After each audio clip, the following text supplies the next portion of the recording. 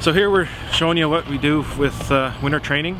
We're getting the staff ready for how to run the plow equipment and winter equipment prior to the snow starting. And how many staff do you have? There's about 800 operators within the city, and we train on the different types of equipment that we have, about 400 operators a year.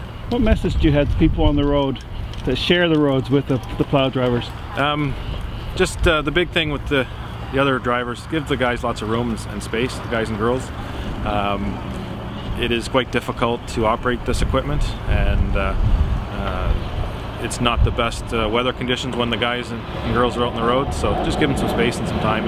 How much training goes into a session for these operators? So the plow truck training is 5 full days. It's 2 days of theory, and then 3 days is here on the closed course we have set up here, with some time out on the road, actually driving in traffic. Winter's coming. Winter's coming, yes.